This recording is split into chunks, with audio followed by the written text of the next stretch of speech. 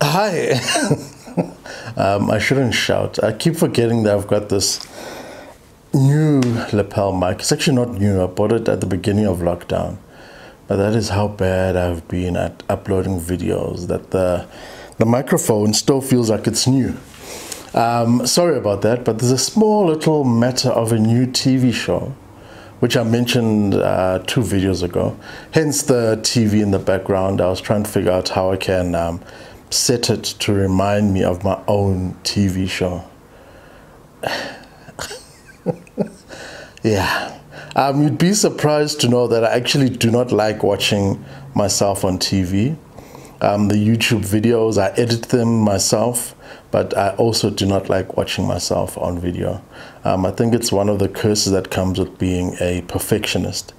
But yeah, anyway, I digress. Welcome to the Pizzing with Les the Chef. Today is a quick one, unlike my last video, which was the Wine 101 video, where I went on and on and on and on and on for nearly an hour.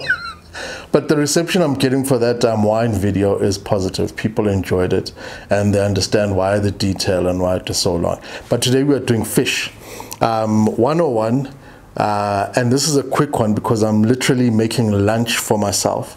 I'm looking at it right there behind the camera. It is a whole fish. People go into supermarkets and they see a whole fish and they get intimidated, because most of us grew up, especially if you grew up in landlocked towns and landlocked cities, you're used to getting frozen fish fillets. There's a famous brand in South Africa, I won't mention the name, but a lot of us grew up with those frozen fillets, and that's how we thought, okay, fish comes like that, easy peasy, no need to stress about fish. And then you walk into supermarkets these days, which is all about serving you and selling you fresh things, and you see a whole array of prawns and seafood and fish and a whole lot of things, and people unfortunately do not understand how to cook them. Hence they carry on walking past them, which is a heartbreak, because it's actually cheaper for you to buy from a fishmonger or buy a whole fish rather than buying filleted fish and frozen fish. Also, in terms of nutrients and health-wise and flavor and texture, it's better to buy fresh. And this is why I'm doing this video, to show you how you can turn a whole fish into fillet. I normally would have just put it on the braai outside and just put it there. I love seafood on the braai, but today I thought, okay, let me show you how you fillet it and how you can grill it yourself at home. This is 101. Literally, these are the things that you learn at chef school in the very beginning, and that is why I'm showcasing them now. Some tips when it comes to fish. How do you tell if fish is fresh? The smell. Fish, ironically, does not smell fishy. Fresh fish does not smell fishy. It smells like the ocean it came from or the river it came from.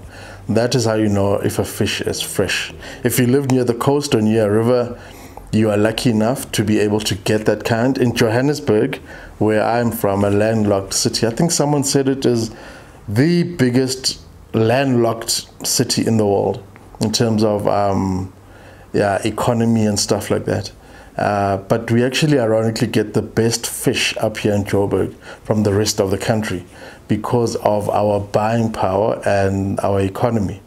When I was in Cape Town shooting for my book, Dijo, I was speaking to one of the fishermen, and they told me, actually, ironically, the quality of fish up in Joburg is better than the stuff they're selling down there because of this thing. We have the buying power and we can pay a higher premium without asking questions. That is why most of the fish caught is literally flown up in the morning up to Joburg, fresh as it is. So that myth of living in a landlocked city, meaning you get bad fish, is not true. We actually get quality fish up here in Joburg. But the trick is to figure out what is the quality fish. So fish, I was going to actually hold it up here in front of camera, but I know there's people who are squeamish, and I didn't like the idea of just sitting here with the whole fish in my hands. But I'll explain it when I start to portion it and show you what to do with fish. But whole fish does not smell fishy. it smells like the ocean. So that fishy smell actually comes from the bacteria that is on the skin of the fish. So the older a fish gets, the stronger that smell gets. That is how you know a fish is old, when it's got a very strong fishy smell. Then you know, I run fishy. That is when you know, okay, this fish is old. It should smell fresh without any smell of any of that bacteria. The other trick, you can do this actually in a supermarket. Ask them for one of their gloves. They've all got sanitary gloves because they're not allowed to handle fish or fresh produce without wearing gloves. You ask them for a glove and you put the glove on and you literally poke your finger. Not too hard, you're not stabbing the damn thing. You take your finger and you press it gently. I'll use my palm for demonstration. You press it gently and with your palm you'll notice that it springs up. That is exactly the same thing you're looking for with fish. You want the flesh to spring up immediately. If you press it and the skin stays indented, so you can see where you pressed your finger, that means your fish is old. So a fresh fish has firm flesh. It springs back immediately. The other thing with fresh fish to tell the difference is to look at the eyes. The eyes tell it all. Literally, as soon as a fish is caught, it starts to die, and the eye starts to glaze over. For the first 3 days, the eye will be clear like a marble. It will also be round. So if you look against the surface of the fish, you'll see the eye is perfectly round like a marble, and you can see through the eye. If it's an older fish, the marble and the eye has gone gray. And also gets this white dot in the middle of it, which becomes bigger and bigger. That is an old fish. You do not want to buy that. So what fishmongers do, the shady ones, they chop the head of the fish off. So now you've got just the tail and the body of the fish, so you can't tell with the head. But by doing that, you can't chop off the gills though, which is another telltale sign. The gills of a fish, when the fish is fresh, will tell you how fresh the fish is. So once again, put the glove on and lift the gills up. It will depend on the type of fish it is, but the gills shouldn't be a brown color. They should be vibrant, looking like bright colors. If it's a purple or a red, it will be a very bright red or a bright purple. It shouldn't be brown. It shouldn't be one of those. Yeah, but like I said, it depends on the fish. But the majority of fish will have very bright colored gills. And also the fins and the tail of the fish are also important. What they tend to do, if the fish is very old, the fins start to break apart. So you start seeing the bones of the fin instead of the actual whole fin. So what they do is chop them off. So once they start mutilating the body or the carcass, whatever it is of the fish, that's when you need to start asking questions. Your fish should be whole, complete, even with the scales on. That's another thing. If the scales are still on and you've still got your glove on, you roll your hand against the grain. So not the way the scales flow, but against the direction that the scales flow. If as you roll your hand or slide your hand on it, the scales start to break off, your fish is old. Fresh fish, the scales are firm as hell. I know because that is how we clean them. And when it's a fresh fish, it's hell to clean because the scales go everywhere. They pop everywhere. If it's an old fish, you just scrape it once and all the scales go into the sink. That's how you know if a fish is old. I got this fish already cleaned because I'm lazy. It's locked down. I'm not in the mood. I know the fishmonger and he knows me. So I told him clean the fish for me. So I'm not going to show you how to clean a fish. The innards have been removed as well, and he's gone and removed the dorsal fins. The dorsal fins are the ones on the side.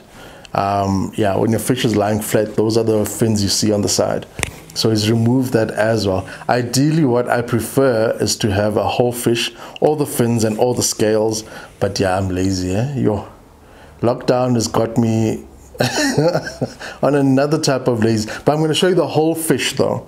I'm going to show you how you fillet it and how you cook it quickly. It's not a recipe, it's just a 101 on fish. All you're going to need is butter, garlic, some sea salt and lemon. Anything else you can add after. As I said, it's not a dish. This is just me showing you how you cook fish 101 without making it too long. Okay, this is a Silver's fish. It sounds weird that a fish will just be called silver, without a name behind it. But literally, when you go to a fishmonger's, on the nameplate it will be written silverfish. Normally it will have a fin over here, and it would have a fin over here, and it would have smaller fins down here, and the back fin. But my fishmonger went and removed all of that, which is annoying because they actually help you grip better. But yeah, it is what it is. And as I mentioned, it's been descaled, so there's no scales on it. And you need a very sharp knife. So to check how sharp a knife is, you literally, your hands across the blade, and the stronger they grip onto your fingerprint is how you tell how sharp a knife is. That is the simplified way. There are other ways, but that is a simplified way. This is a brand new knife. I haven't used it that much. I've only used it for about a week, so it should be still sharp enough. But if you're using a blunt knife for a fish, then you're in trouble. You're going to need a brand new knife. As I mentioned earlier, the eyes are clear. That's how you tell if a fish is clear. Is not clear. If a fish is fresh, and they should have a bubble. This one doesn't have the bubble anymore because I bought it 3 days ago. But the eye is still clear. It hasn't grayed over, so it's still relatively fresh. Yeah. So the first thing you want to do when you're going to fillet a fish, you start at the back. You make an incision. Okay, and the incision stops at the bone. I can't bend it right now because then you don't mess up the fish. And once you've made that incision, you take your knife along the back and into the fish. And you want to avoid doing that a lot. What you want is a smooth motion. That is why I say you need a fresh fish. And you also need a sharp knife. With a blunt knife, you won't get the smooth motion going. And you only do it twice. And you want to just lean against the bones that are in the middle of the fish. And that is what your knife balances on. And as soon as your knife stops going through, it means you've reached the bones that are here. Some fish have this bone, others do not. So it depends on the type of fish you have. Okay, so you see how deep I've gone in this one.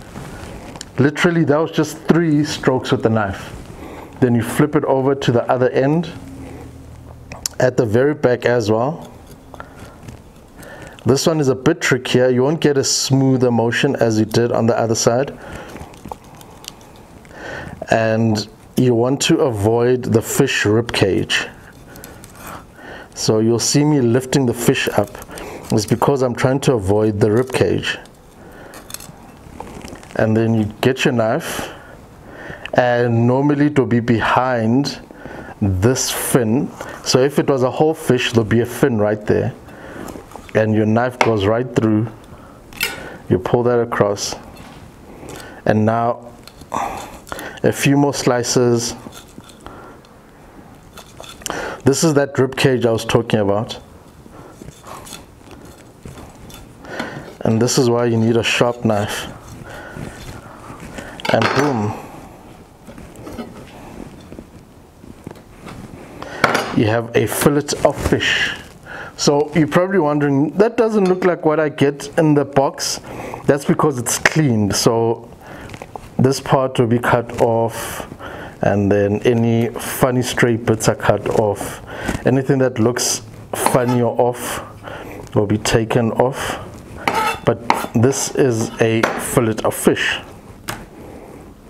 And what you want to do now is take your clean hand and you run your fingers across the flesh, looking for sharp bones.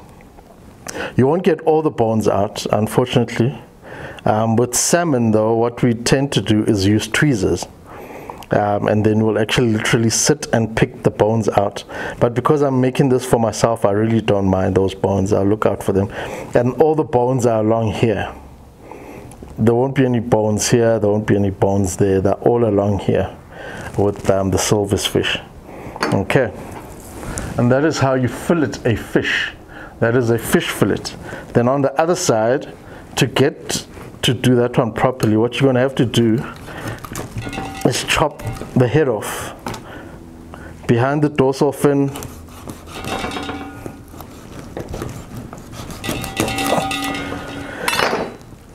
get rid of the head. If you're someone who loves cooking, don't throw the head of a fish away. That is where most of the flavor is, so use it to make fish stock and to make fish sauces. Same story on the other end.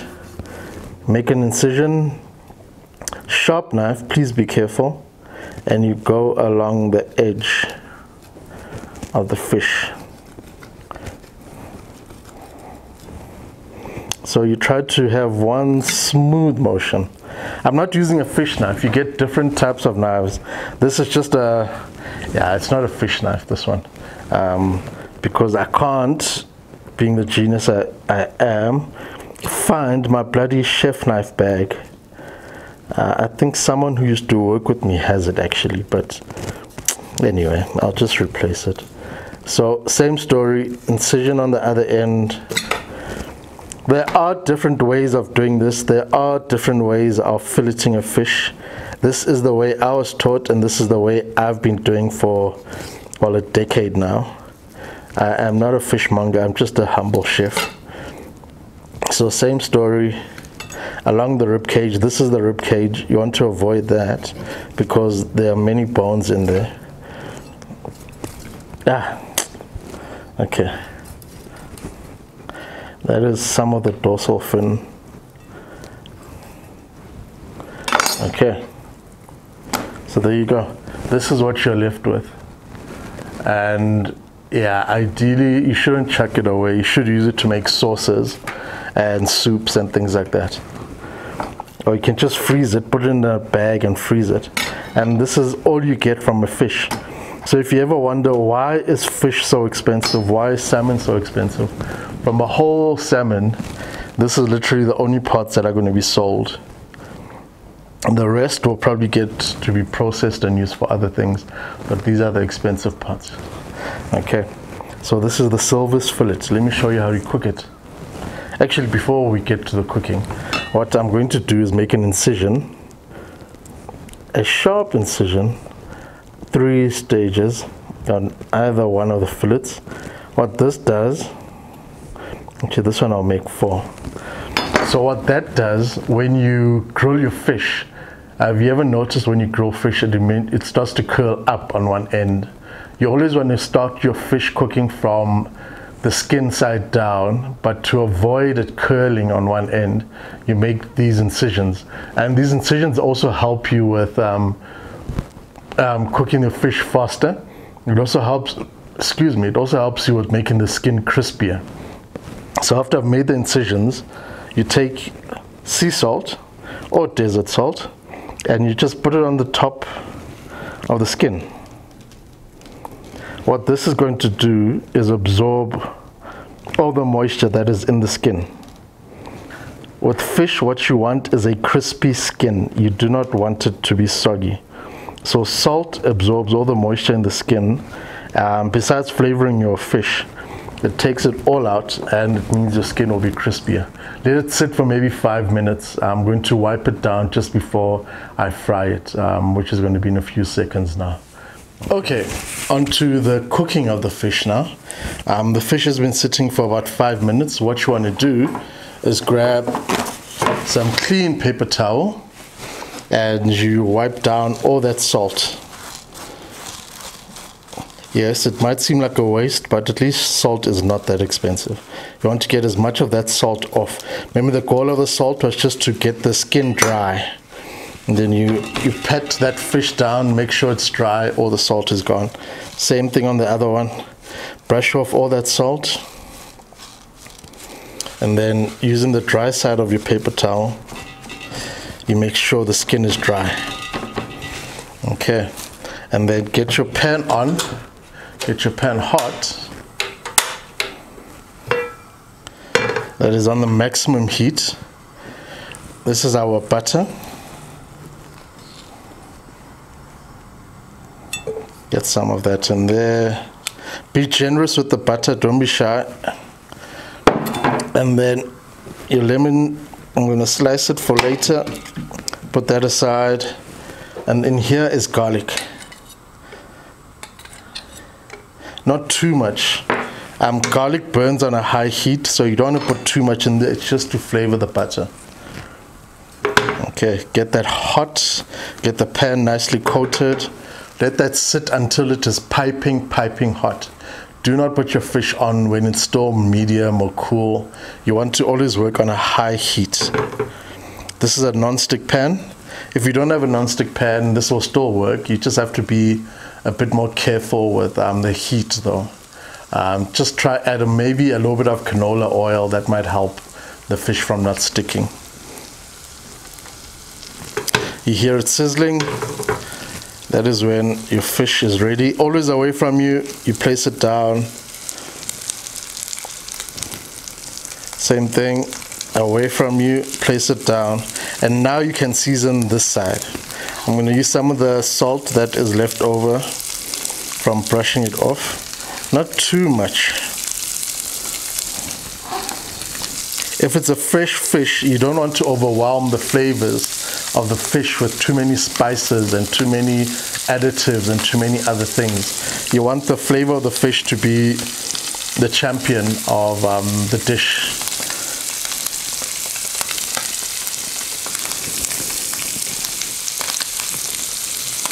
A little squeeze of lemon juice in there.